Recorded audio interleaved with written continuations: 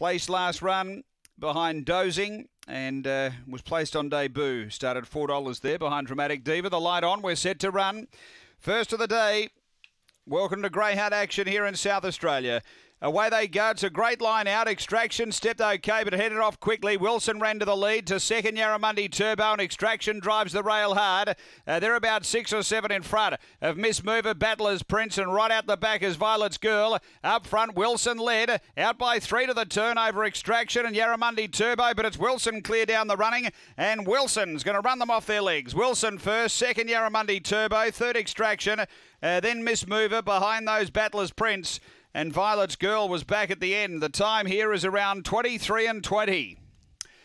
Well, Wilson for Kia Hurley just straight over, found the lead and too good. Numbers are 8, 7, 9 and fourth home is number 2. Number 8, the winner, which is Wilson.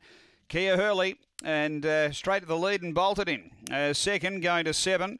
Yarramundi Turbo for Vaden Roz. It sort of followed the speed over and just was unable to get close as far as the final margin is concerned. An Extraction for Mike Whithold's back in third. So it's 8, 7, 9, 2 fourth after race 1 here at Gawler Greyhounds.